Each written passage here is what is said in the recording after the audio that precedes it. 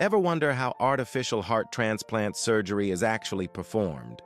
It's one of the most complex and fascinating procedures in modern medicine.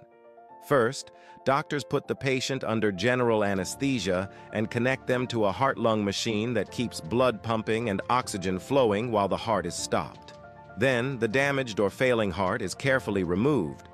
But sometimes the back walls of the heart's atria are left in place to help connect the new device. The artificial heart, usually made from biocompatible materials and powered by an external controller, is then implanted and connected to the major blood vessels. Surgeons meticulously attach tubes that will allow the artificial heart to pump blood through the body, mimicking the rhythm of a natural heart. Once everything is in place, the team checks for leaks, ensures the device is functioning, and slowly weans the patient off the heart-lung machine. The entire process can take several hours and requires a team of specialists. After surgery, patients need careful monitoring.